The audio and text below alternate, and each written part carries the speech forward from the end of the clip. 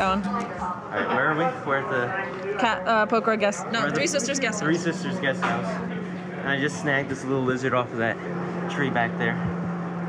I wish I could tell you the species, but it's got to be some kind of iguana type thing. Alright, I know. You're probably wondering, who's this handsome biologist looking guy, and why doesn't he know what kind of lizard that is? I thought this was a nature documentary. Well, you're not wrong. My name's Gavin Shwahla, and I'm an aspiring filmmaker studying wildlife biology at Paul Smith College. So get comfy and enjoy this pioneer journey of mediocre filmmaking as I take you on a wildlife extravaganza from the jungles of Nepal to the Himalayas. And as for that lizard, you'll just have to watch to find out.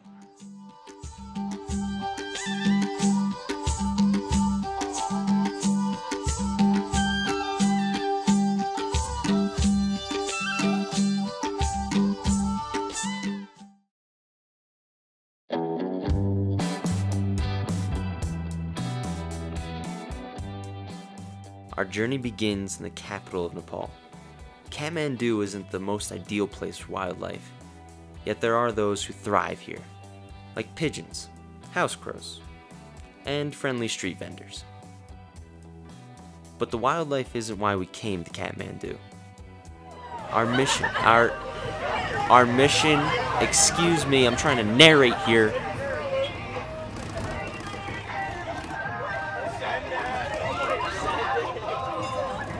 Kathmandu National College, here we come.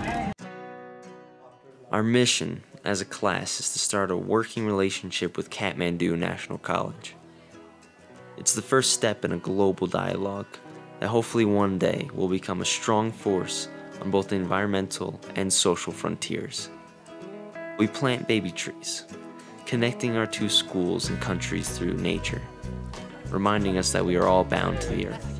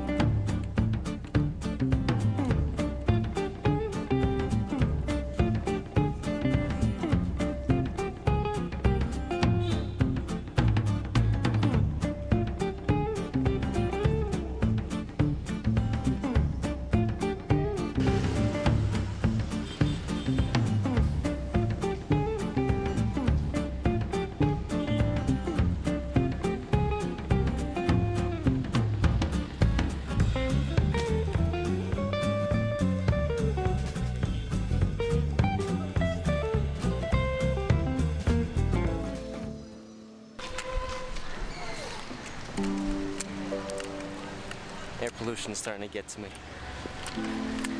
Poverty is starting to break my heart a little bit. Kathmandu is rich in culture. Sadly, though, it's hard at times to overlook the poverty and pollution. All the burning trash and vehicle emissions make the air nearly unbreathable. There is a safe haven, though, where an animal, not unlike you and I, is revered.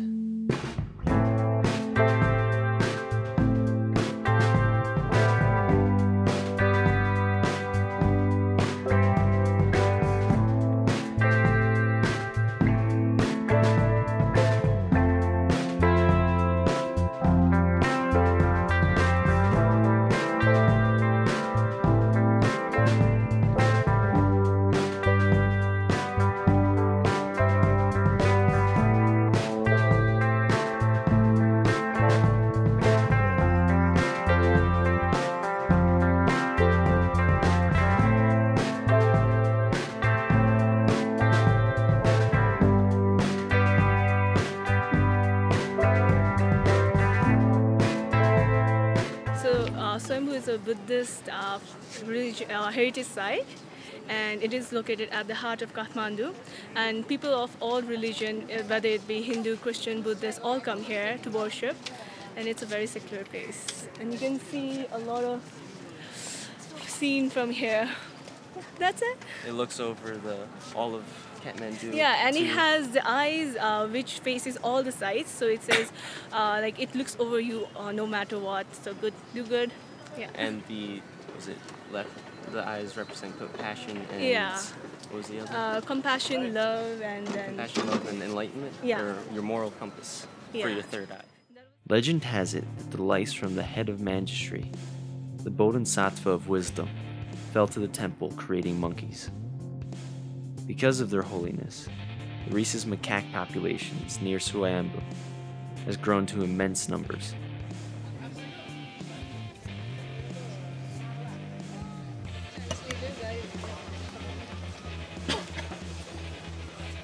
You can see, especially on the baby monkeys, how big their hands are, how perfectly adapted their limbs and their hands are for climbing in the trees. It's a beautiful thing to see a place where wildlife is respected and considered holy. If we just worked a little respect and understanding for our wildlife into our day-to-day, we'd live much healthier lives. However, like most things in nature, it's a balance. And when animals become habituated to human interaction, it can go from holy sites to danger zone in an instant. it's mostly like you have food in your hand. They come, they grab, and they go. They just steal it from Yeah, you. they just steal. And only Nasty some monkeys. Yeah. And once my aunt, the monkey took her bag.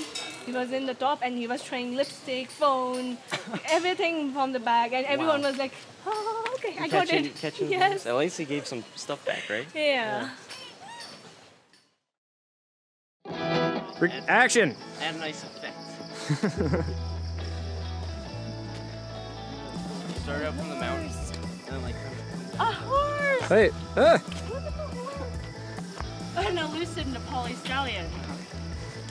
Exhibit A.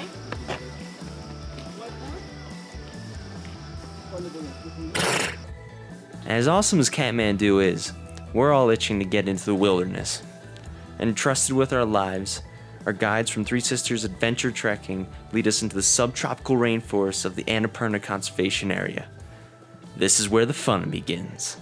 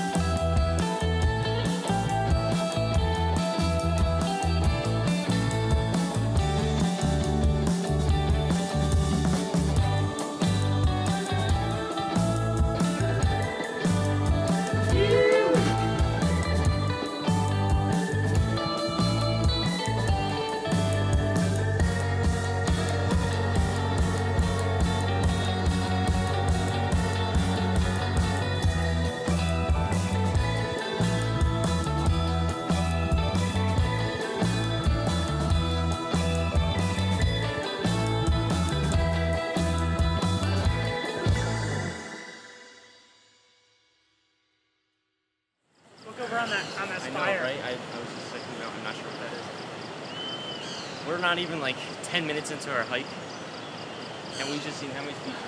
We've at least seen 4 different At species. least 4 different species of birds. Right here. Cody spotted it. He found a great spot. We got little flies. These look like stone or some type of bug. I'm not quite sure. Everywhere. Everywhere, and they're just plucking them out of the air. It's insane. It's like a dog fight. We've got bee eaters, barbets, Woodpecker. woodpecker. There's There he one. is.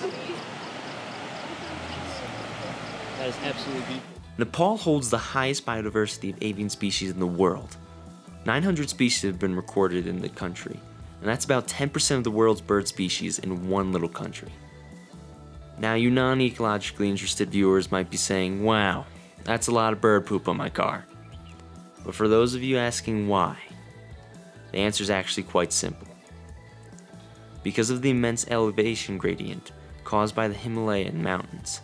50 million years ago, when the Indian continent slammed into the Eurasian continent, unique habitats were allowed to form, allowing animals to inhabit tropical, subtropical forests, rhododendron forests, all the way to alpine meadows and snowy rock faces.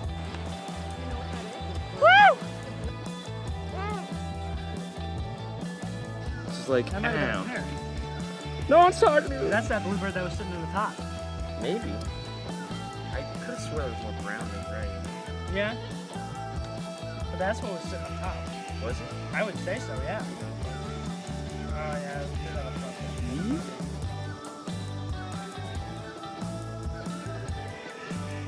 Yeah, pale blue or is it beaver?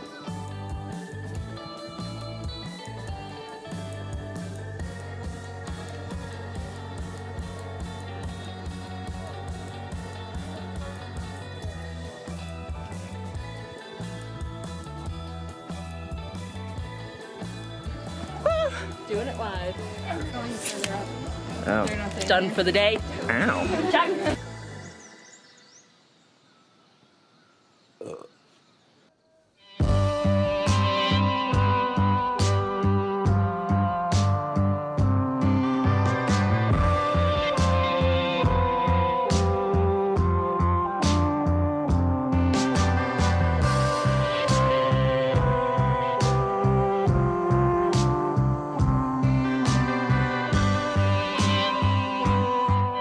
The biodiversity of fauna here is supported by the plant species that make up these incredible environments.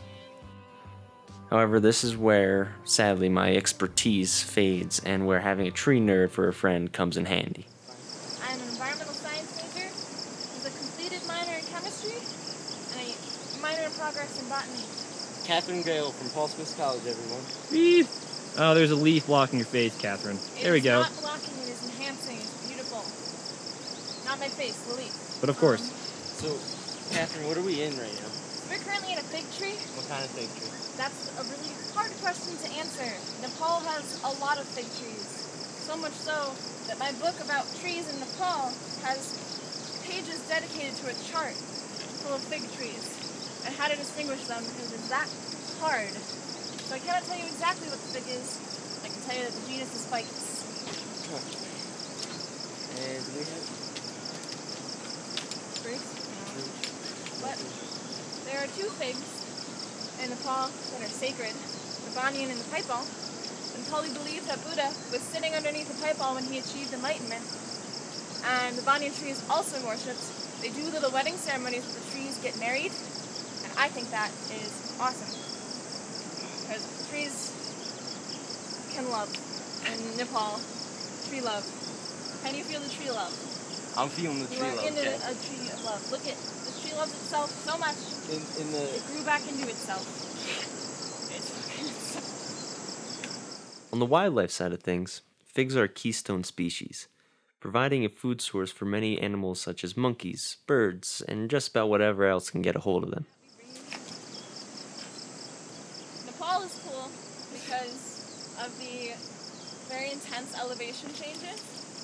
There's so many different biomes when it comes to tree species that you can go from being in a subtropic as we are right now in a bunch of figs and hike for 3 hours and end up in a somewhat alpine region with pines and rhododendrons and silver firs. Silver firs. That's not... No, it's I think it's safe to say that after 4 hours of trekking through humid, hilly terrain that we're all a little overly tired. Some more than others. Guten Tag. Don't drop your phone silly. I know it's life-proof, you know, but it's still fucking... Don't try too hard, okay? Are you recording this? What is this? Hello? We stop for the night at Deepak's guest house, and as others rest, a few of us check out the nightlife. Cool, bud.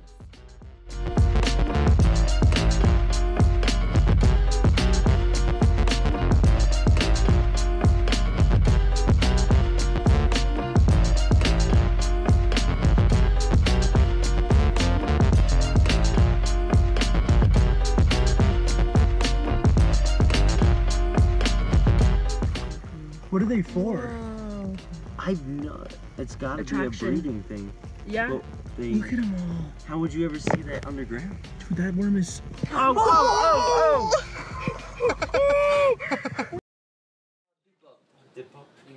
Gavin.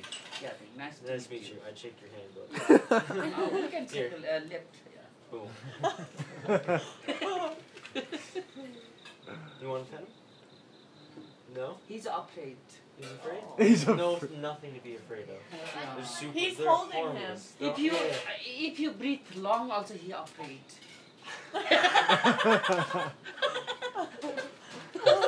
What's your name? What's your name? Ram? Yeah, Ram? feel very like He's soft, right? yeah soft. I like to eat. No. Please don't eat. He is cute. Yeah, good smell. Really want it.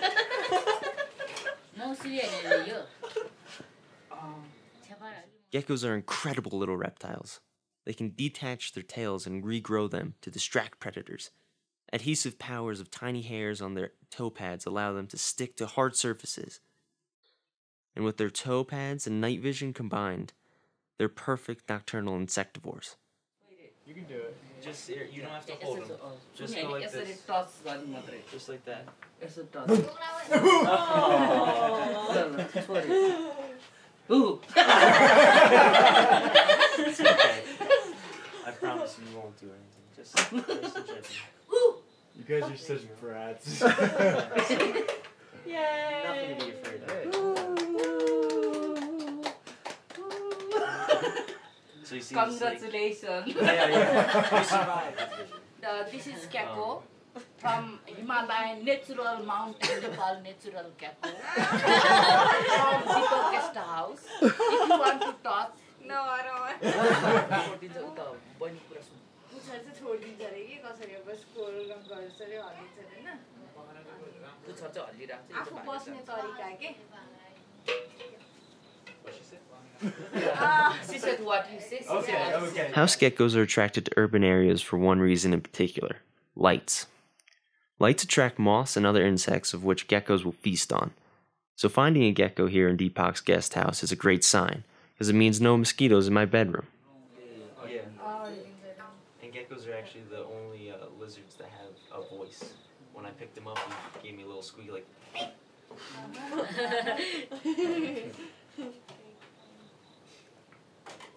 Yeah. No meat. No meat. We love. We love gecko. We love gecko. I want a shish kebab. Just kidding.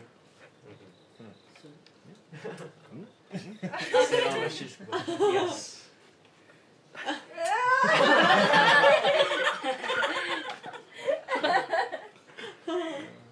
We love gecko. First time I kiss gecko. So I've had him for a while now, so I'm gonna go let him go. Okay. Thank you for letting me tell you about him. Thank you for. Before I didn't know walking this area, but we don't know. We didn't know. But now we know. Yep.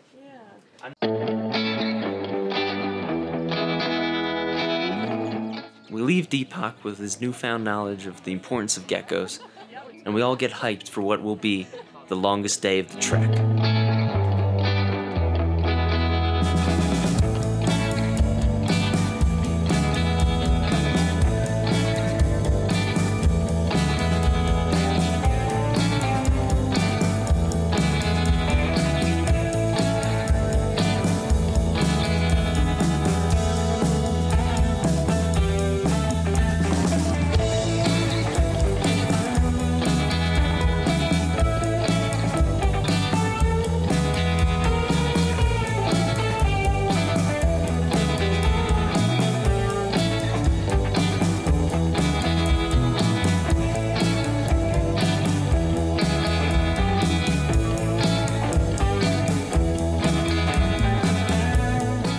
As we continue through the rainforest, wildlife surrounds us.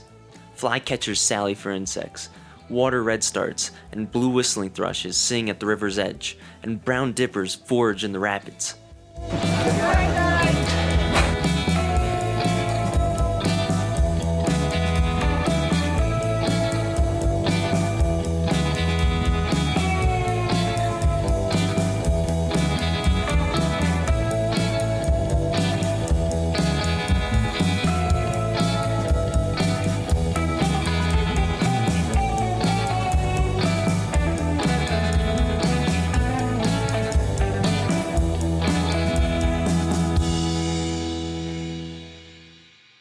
Stone step after stone step, we leave the rainforest behind.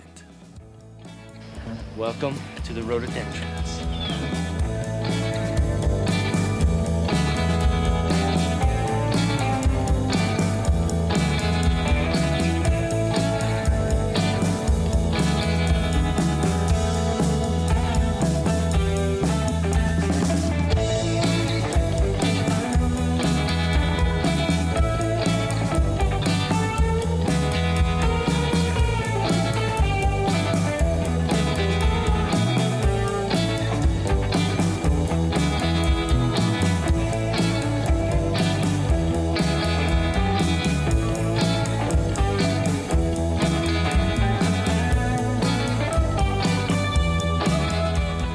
Now higher in elevation, the rhododendrons harbor new species, such as sunbirds, bullfinches, and laughing thrushes.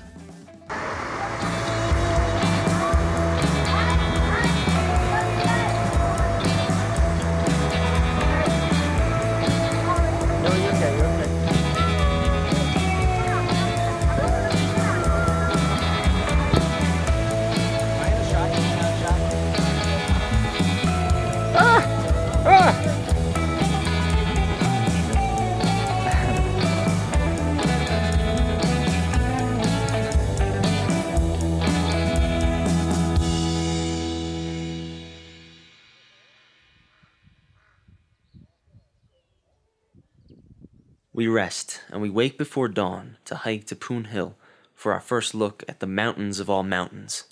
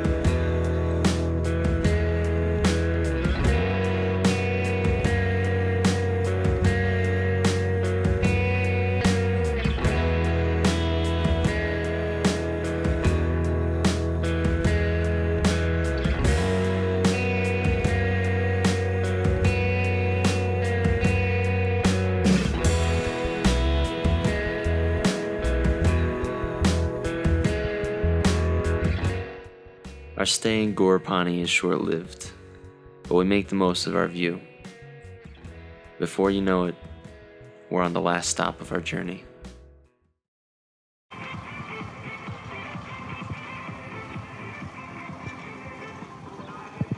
Disneyland, Pilgrim.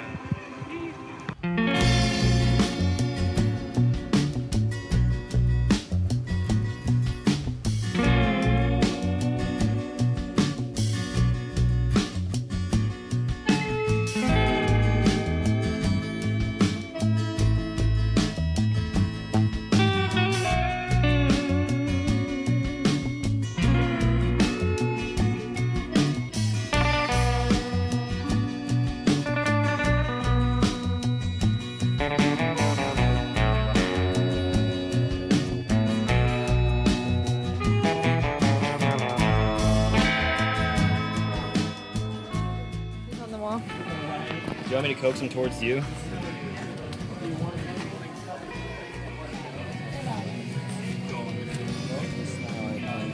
Gavin, he's right here. You see him?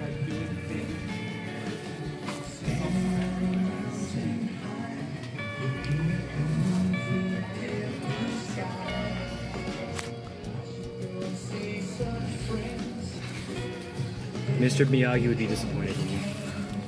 Oh, you got him. Never mind. You'd be proud. Look at that little guy. So this is a common garden lizard. Somebody did his research. Clote's versicolor belongs to a family Agamidae, which includes all Old World iguanas. And as their name suggests, they inhabit gardens and brushy areas, feeding on insects, and can be found throughout most of tropical and subtropical Asia. The orange coloration on his head is used to attract a mate and also to terrify territorial males that would come and encroach on his home. I take it back. Can we name him Leonard? Leonard? Pick a name, Spencer. I like Leonard more than Larry. Because then we can call him Leo for sure. Look at these claws. Hey there. Oh, you're pissing off Leonard. Yep. He's He's chomping. Oh man. Look at those little claws. Perfectly adapted for climbing. He's licking your flesh Yep. from his teeth. You're a little bratty lizard, aren't you? We'll let him go now.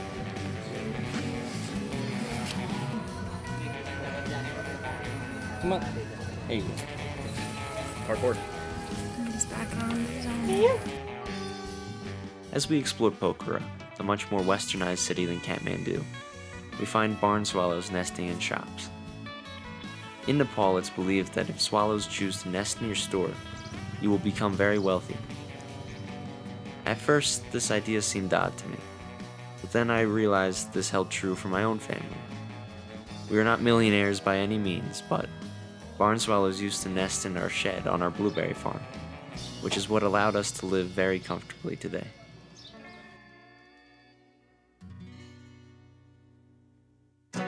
In Nepal, almost every plant and animal is associated with a god or a power. Today, however, the culture that houses these beliefs is watered down, and they do not hold as strong as they once did. These practices can lead to strong connections between people and nature, and from those connections, the understanding of wildlife's value to the world. I'm not advocating for religious beliefs as a method of conservation, but for it being a launching point into the scientific research and conservation of our natural resources.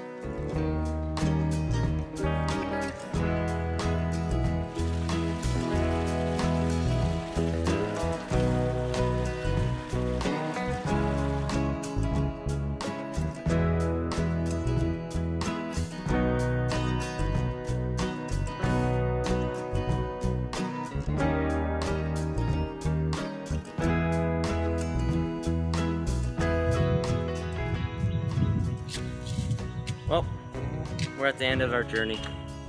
Thank you for coming with us. Thank you for experiencing Nepal's wildlife, Nepal's people. And until next time, stay wild.